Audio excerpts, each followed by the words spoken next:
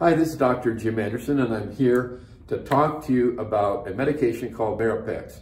As you know, I treat patients with the restless legs, and I oftentimes opt to do the non-medication type route for a lot of you because we're trying to change up how this is treated. But for many of you, this may be the appropriate way to go about treating your restless legs, especially if your symptoms aren't as severe. So we're going to talk about Mirapex. That's the topic. And we've got a lot of information here that I'll try to make sure you understand. And you may not be able to read it. It is my writing. And we'll go through this bit by bit. But first of all, Mirapex, another name for it is called pramipexole. That's a term that you don't hear as much. Mirapex is more commonly used. The mechanism of action is not totally understood, but it's thought to possibly be that it's a dopamine agonist. In other words, dopamine is a neurotransmitter that gives you that pleasurable feeling, which we'll talk about in a minute, but this kind of acts as that, and so it stimulates more of the dopamine kind of response in the brain. Dopamine is responsible for the feeling of pleasure, for motivation, for memory, and for fine motor control, like when you're writing or maybe doing a drawing. That would be an example of fine motor control. So let's talk about side effects, and there's a whole list of side effects here. Number one would be hypotension. 53% of people might experience hypotension. Constipation, about 4 to 14%. Nausea is 11 to 28. Amnesia is 4 to 6%. Dizziness is 2 to 26%.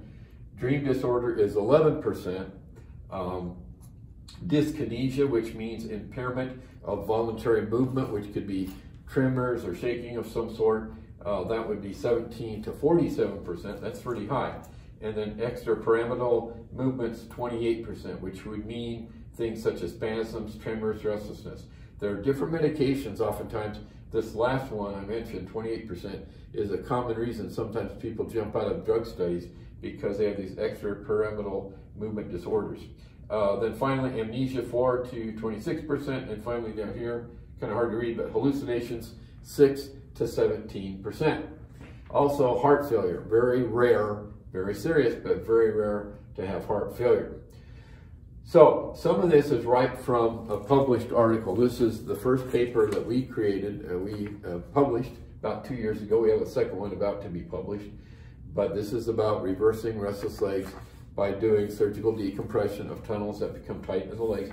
But in this, we also did a retrospective, or I should say a review of current treatments and the history of the discovery and treatments that are offered for restless legs. And so these are some of these are right straight from where it has quotations from the article, as it says down here, Anderson and Frontiers in Neurology. So in terms of knowing really what's going on with your brain, there really isn't a lot of convincing and consistent evidence that dopamine irregularities take place in patients' brains in terms of RLS, in terms of imaging. If imaging is done, they're not seeing really any consistent, conclusive results showing that the brains are that much different because of dopamine irregularities in those that suffer from restless legs.